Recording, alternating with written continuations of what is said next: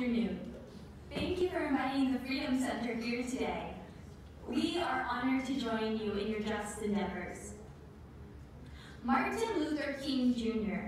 teaches us about a dialectical method to organize yourself and induce change in society. This self-transformation is how we develop our consciousness. It begins with a change in our conduct. Conduct is our created pattern of behavior. Greeting people with a smile on your face or opening the door for others is an example of kind conduct. This conduct can alter our behavior. Our behavior is made up of our conduct. If our conduct is self-centered and rude, then our character becomes self-centered and rude. If our conduct is kind and tender-hearted, then our character as well becomes kind and tender-hearted. We have the ability to choose our conduct and then alter our character and change our consciousness. See beyond what is right in front of you. We have this power within all of us. Our high character allows us to see even the tiniest of people and understand that everybody has a voice. Dr. King also teaches us about the internal and the external realms. The external realms is almost all the material that surrounds us. It is the computers that are on all of your desks and the phones that are in all of our pockets. The internal realm is one of serenity of spirit. It is our culture and our religion and our dance. Dr. King says, when our scientific means outpace that of our internal values, then we end up with guided missiles and misguided men. We must make sure that our hearts beat to the tune of humanity instead of beating to the tune of material. Let's all take the effort to be more conscious.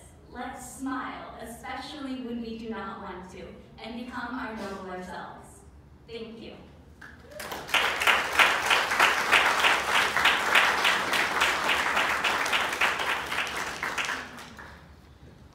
Good afternoon. Good afternoon. Thank you all for recognizing the Martin Luther King Jr. Freedom Center. Supervisor Miley, Supervisor Carson, thank you for the love and support. We recognize and appreciate all the sacrifices that you and your family members have made so that you can represent and support the people of Alameda County. We all have power to create change. Power is the ability to achieve purpose. We must develop a clear and uncloudy understanding of our own purpose in life. Dr. King teaches that America is ill with what he calls the triplets of evil and injustice. They are racism, materialism, and militarism. For us, the people, to be an effective antidote to these injustices, we must develop the power to bring into being racial justice, equitable and meaningful economic conditions, and we must study war no more. The Freedom Center is dedicated to helping people understand their rights and duties in the political process, and to engage and to vote. The Freedom Center maintains 4 specific campaigns designed to strengthen democracy. One is to end childhood poverty. In California, 1 in 5 Californian children live in poverty.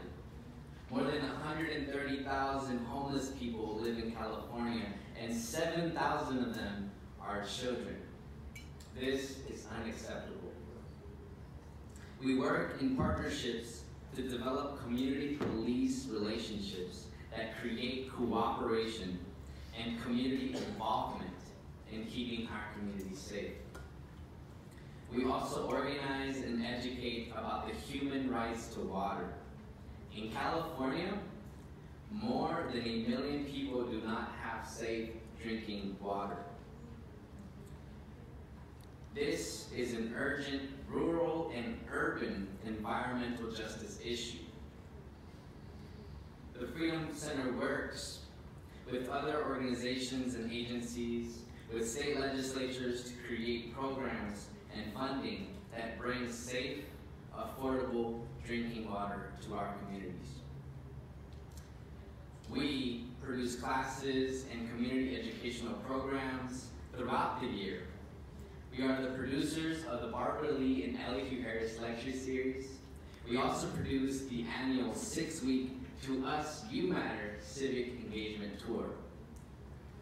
Dr. King maintains that social change requires many variables, one of which is the development of transformed nonconformists. He means to be nonconforming to the commercialization of human relationships, from entertainment to intimacy. He means to be nonconforming to the greed and hatred.